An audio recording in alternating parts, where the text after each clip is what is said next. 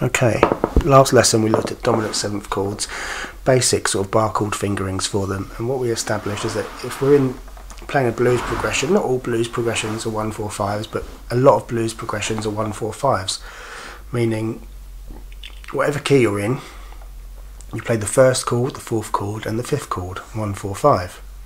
Okay, and we established that we can play bar chord versions of those. Okay, and we did this.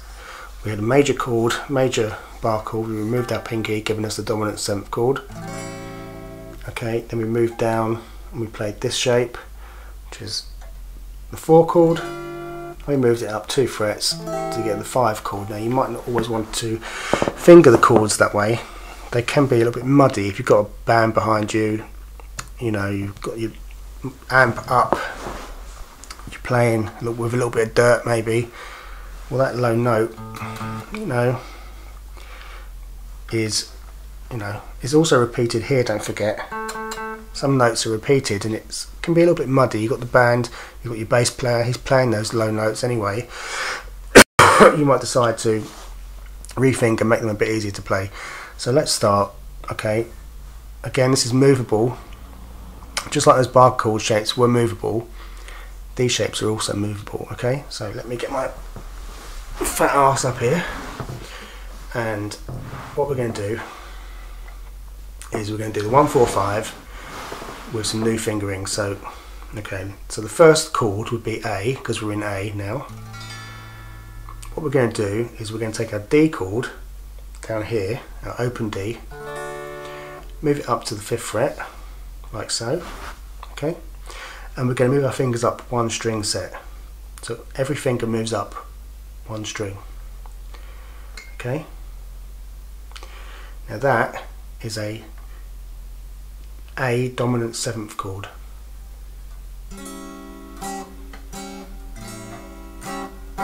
Okay, we're not going to worry about playing the E and the A strings at this point. We're just going to play those 3 strings, the D string, the B string and the G string. So the tip of the index will mute this A string, and we're not going to play this high E string or the low E string. It's just 3 strings. Okay, so if you listen to that,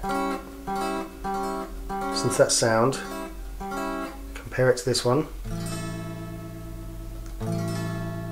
it's less dark, it's less muddy sounding. It's the same basic chord, but you stripped away a load of the unnecessary components and streamlined it basically.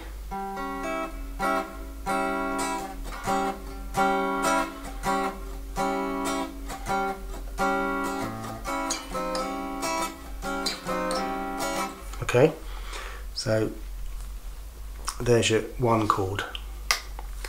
Okay, now aside from this chord, there's another voicing for this chord. Let's go back to our bar chord for a moment.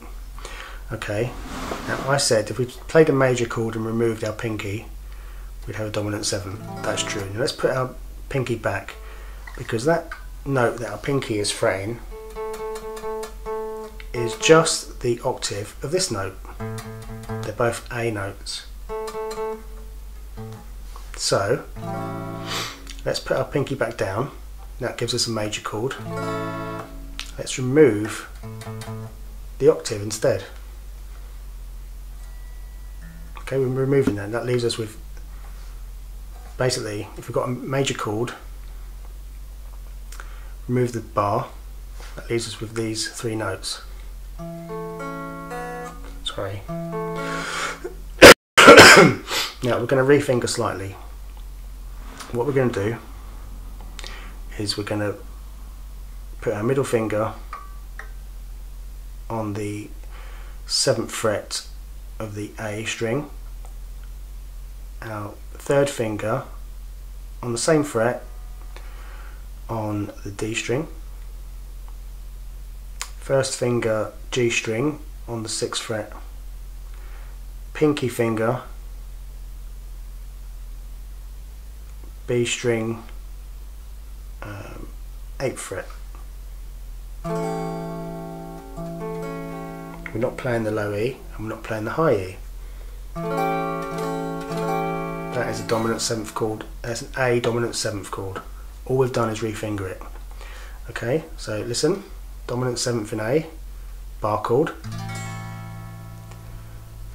The second fingering I showed you, like the D-shaped fingering. Third fingering.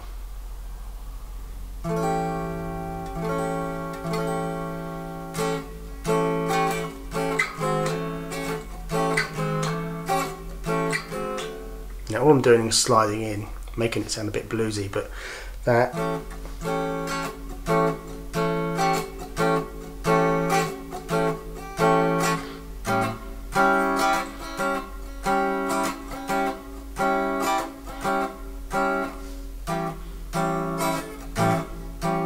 There are other voicings. These are the popular ones. These are the three that I would use. I would typically, I might play that. I'm most likely to play this one, but you could also, this one as well is a nice one. Okay, that's 3 7th chords. That's for your first chord only. Okay, that's for your first chord. Now let's look at the 4 chord. 4 chord is a D chord. Okay, so D dominant 7th. We established in the last lesson that we can play it like this. Okay. Now this chord will also apply to the 5 chord, because the 5 chord is also rooted on the A string and is found 2 frets up right here. Okay, let's go back to the 4. Another way of playing this chord is to put your 3rd finger on that root note, mute that low E.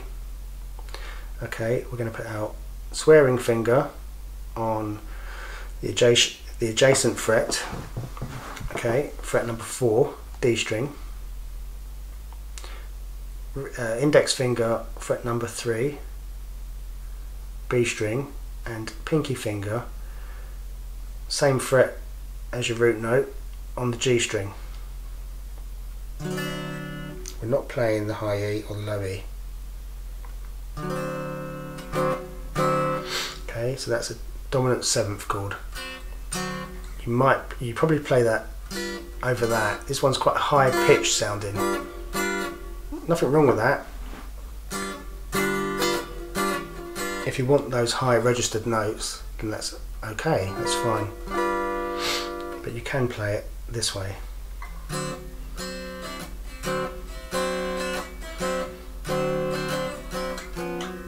Okay, so that means you'd move this shape up 2 frets to get your 5 chord.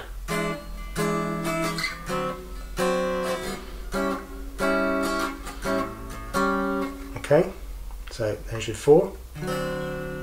Move it up 2 frets, because your E note is your 5 chord, so there's your rooted on the E, 5 chord, 5 chord, 4 chord, back to the 1. Okay, now then, let's look at some more voicings for this 4 and the 5 chord. Okay, what you can do as another option is, rather than play your 4 chord like that, what you can do is, so there's your finger in there, that's what we just learned. What we're going to do is we're going to move all our fingers, but we're going to leave our swearing finger in place on that 4th fret on the D string.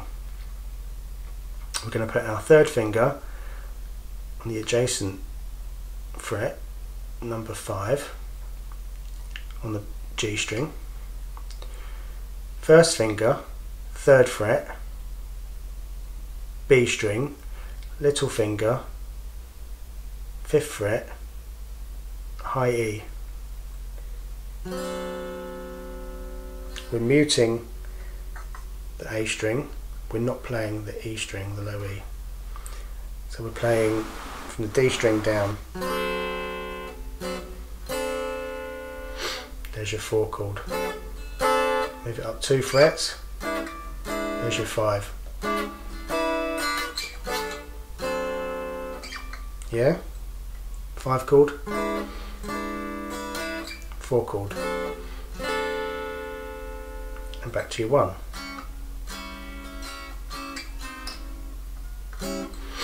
Okay, so just to get a nice clear shot, if you can see that, this was the chord we had played before for your 4 chord, that's the D. Okay, we've removed all our fingers except that one, kept that intact. We put our third finger there, pinky finger on the E string on the same fret, first finger, 3rd fret, B string, move it up 2 frets, that shape, 5 chord, 4 chord, 1 chord. Okay, so we learn dominant 7 there. We learned that we can unmuddy that by playing the same thing there, just making it a smaller chord. We learnt that we can, if we're on the 1 chord and it's E rooted, we can also play it here. Okay, for the 4 and the 5 chord, we learnt that we can play a dominant 7th this way.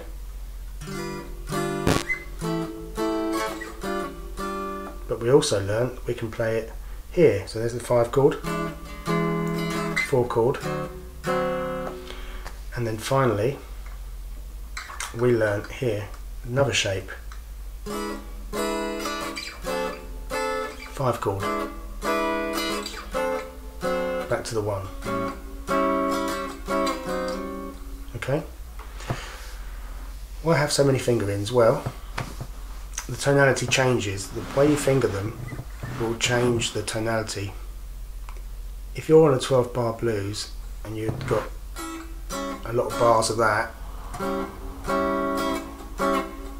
you might decide to do and then go straight into that one. Sorry. Mix them up, you know.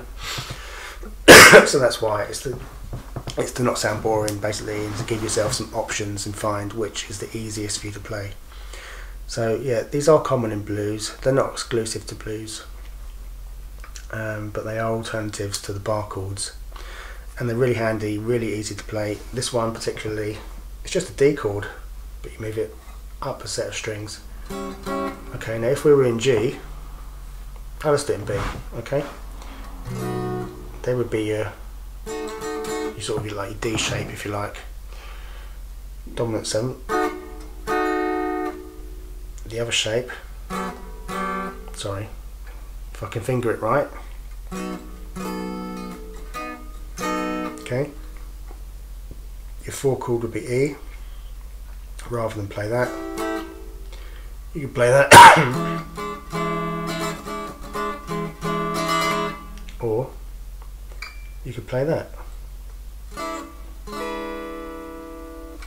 So there you go, some alternative fingerings for dominant 7th chords. They're very easy, just get them down, practice them, get them in your muscle memory, and you'll be laughing. Okay, next lesson we're going to look at how we can use these chords, alternatives to strumming basically. So I'll see you there.